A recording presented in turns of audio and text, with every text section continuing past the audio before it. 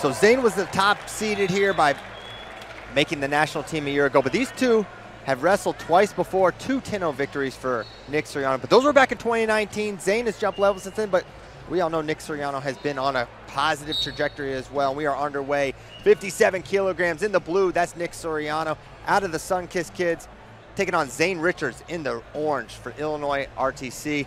And we're underway, Bader. Yeah, don't sleep on Zane Richards. This guy's got a lot of tricks, and he's turning into a veteran on the freestyle circuit. I'm excited to see how he stacks up with Suriano. I think it's going to be a lot closer than those 10-0 tech falls you mentioned. We'll see. The big challenge for Zane is, can he get to Nick Suriano's legs? He has such an incredible speed, and the counters of Nick Suriano are tremendous. He loves to run, go behinds, counter, re-attacks. He's got it all as they're battling for wrists in the middle of the mat. No one been hit for passivity yet. Now looking drag is Zane Richards, nothing there. And that's a thing I've noticed from Zane in this tournament, his quarterfinal and semifinal. He's using these really nice short drags out of his hand fighting to set up his attacks. He's a good hand fighter. One thing that makes Nick Suriano so effective, he's not a volume attacker. He's not going to come out here like Jason Nolf, take 6, 7, 8 shots in a period. But when he goes, he shoots and fires and finishes very effectively. He's got a double leg, double to single finish, great re-attacks. So when you see Nick Suriano change levels and fire, he often is going to be scoring. And Nick doesn't necessarily like to get in these tight hand fights, as I say that. He's going right into it, but no, you're right. He's more of a wrestle from space, control the wrist, timing, and pounce from the outside, as we see Richard try to attack with an underhook. Zane moving him a little bit with that underhook. Normally, Nick, as you pointed out, likes to keep people at bay with his threats and fakes from space, and that keeps people from coming in and putting their hands on him. But right now, Zane Richards has been hand fighting effectively, and for that work, he's going to put Nick Suriano on the shot clock. He got blood or something on the mat, perhaps. I think the referee's calling for somebody to come up and wipe it. So Nick's bleeding, so they're going to clean that up, clean the blood off the mat. And when we come back, Suriano will be on the shot clock, so he'll have 30 seconds to score, or he'll give up the first point to Zane Richards. There you're seeing Nick Suriano has been training at the Sunkist with the Sunkist kids in Arizona State, Coach Mark Perry, Zeke Jones, etc. And he clearly has been working on a suntan as well. Yes, this is Nicky Suntan.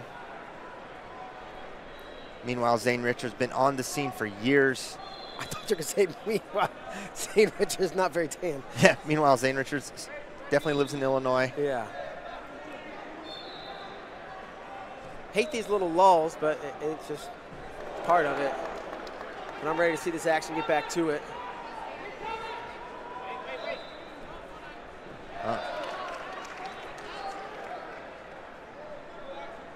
Need to make sure Suriano's on the clock. So they're getting the scoreboard right. Yeah, now it's up to 3 minutes. I gotta get that back to 1:33, I believe what was on the clock. And then, yeah, Suriano should be, there we go. And Shot clock on, and here we go. Let's do it, minute 33 to go. Shot right off the whistle from Suriano, can't get in. Pawing at that right leg of Zane Richards, nothing doing, but you're seeing Nick get those threats moving. Doesn't want to give up this point if he can help it. Zane's got his hands on him, though. That's going to prevent some of the attacks from Suriano. There's that underhook cleared out. Good job by Zane Richards, keeping Suriano at bay so far. 8 seconds remaining on this shot clock. Yeah, great job with the underhook right now. Really slowed Suriano down. And time is going to tick off, so a point's going to go on the board for Zane Richards. 1-0. He leads with a minute to go in the first. And a reminder, a spot in Final X is on the line with this match. The winner here in this match will take on Thomas Gilman June 10th at Final X. Gilman, I believe, 4-time medalist, a couple bronze, silver, 5-time medalist. So they're going to warn Zane Richards for passivity. Suriano doesn't want to wait for the whistle. There it comes. 40 remaining in this first period.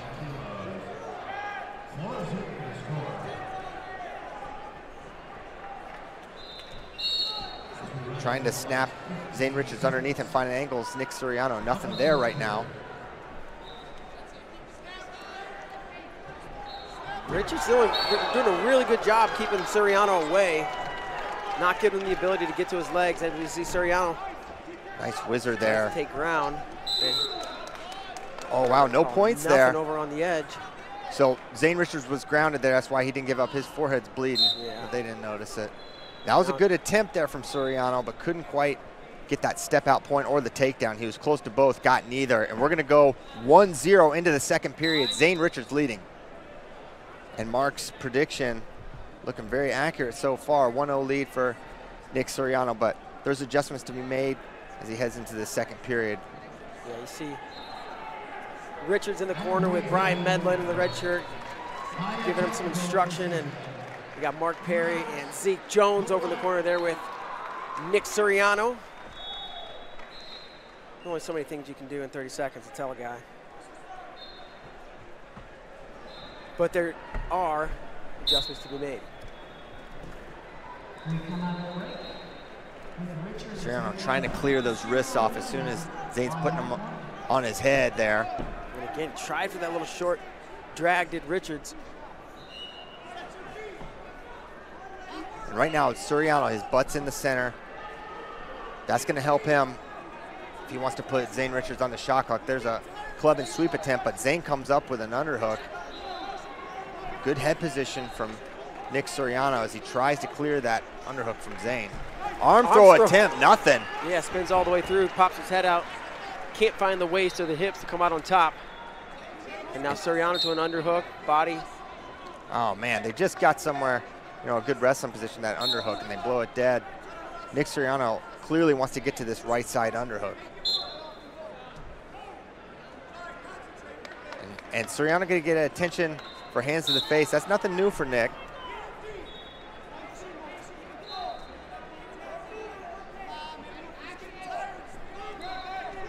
Now they're gonna hit Zane potentially. Nice shot. Now here's where Nick is so dangerous. The counter attacks, and there he's gonna get the one. That's the first committed leg attack Zane Richards had, and Suriano immediately scores on it. That's where he's so dangerous.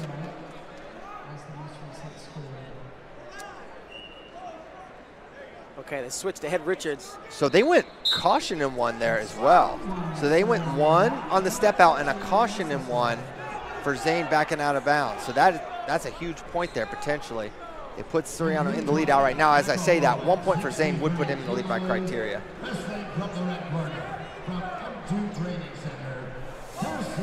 Richards with an underhook here on the right side. Suriano buries his head.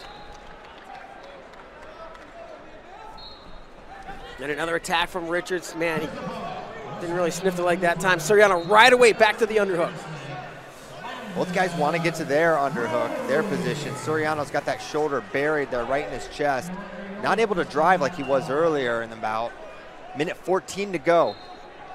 Suriano hanging on a razor's edge here with this 1 point advantage. Oh, they're going to try caution in one. And no, it's going to be confirmed. It was confirmed across the way. No, white paddle by the... okay, on the near side. So he's got to watch that interlocking fingers. And we're going to see a brick. Oh, now a double leg for Nick Suriano. Is it going to be one or two? Maybe. Two offered. And now we also have a brick on the mat. And are they going to say that was too late?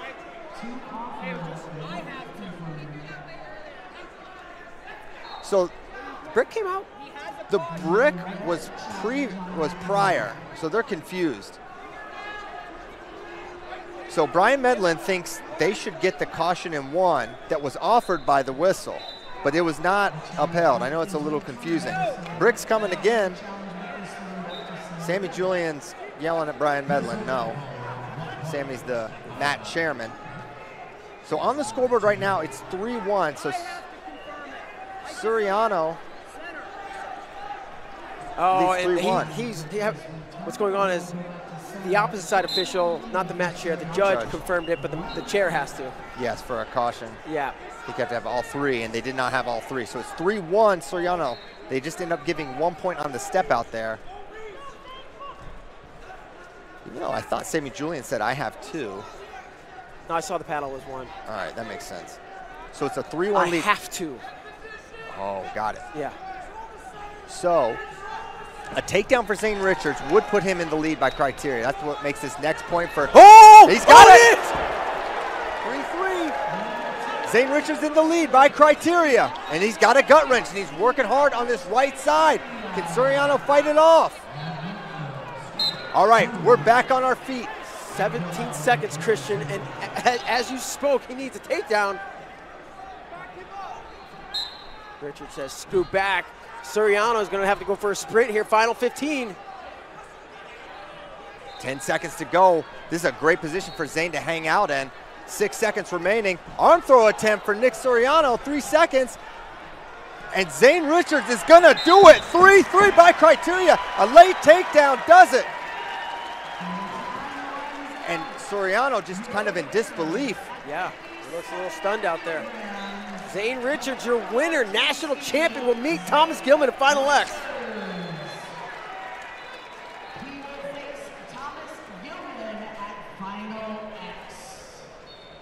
2 points with 17 seconds to go. And that just goes to show the improvement that Zane Richards has made in the last few years. As we'll take a look at some of these replays.